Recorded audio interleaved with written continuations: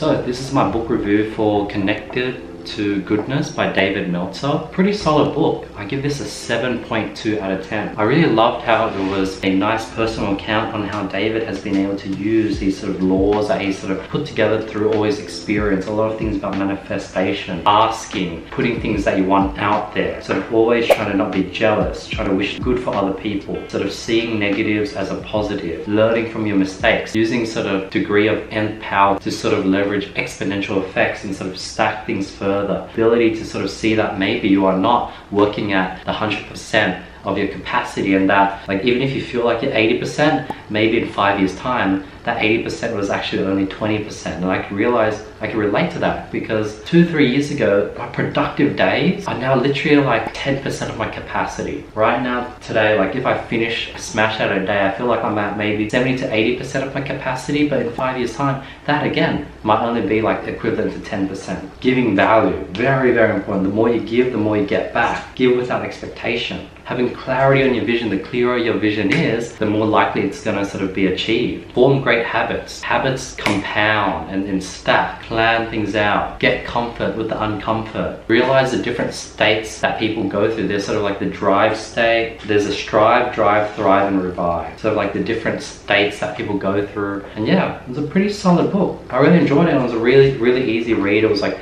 the words are pretty big and I was able to easily smash through it. That is my book review. I've been reading much more, and I've been reading every night, so expect more of these book reviews. But yeah, hope you guys enjoy this video, and I'll see you guys in a few weeks with another book review. Peace.